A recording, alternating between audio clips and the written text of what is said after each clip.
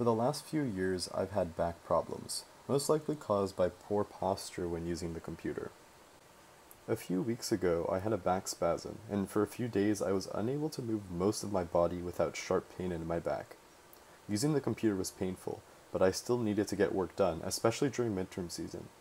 Both sitting in a chair and slouching in bed caused me to crane my neck, which is not good for my posture. As I was lying there in pain, I wished I had a way to just have the computer screen right above my face while keeping the keyboard on my lap, so I could keep my spine fully straight when using the computer. I knew I could do this with a VR headset like Oculus Rift, but those are expensive. They cost around $400. But what if I could use my phone as a VR headset? Since I already own it, the only cost is the VR headset holder. Google Cardboard costs around $5.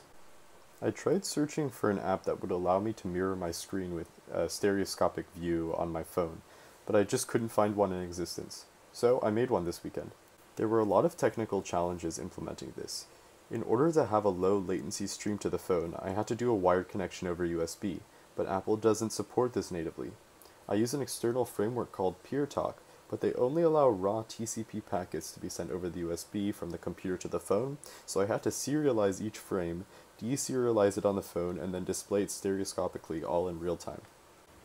First, launch the app on your computer. As you can see, it's waiting for the companion app to be launched on the phone connected by USB. Once it's connected, I can start the stream, and then there's the stereoscopic view that's displayed on the companion app.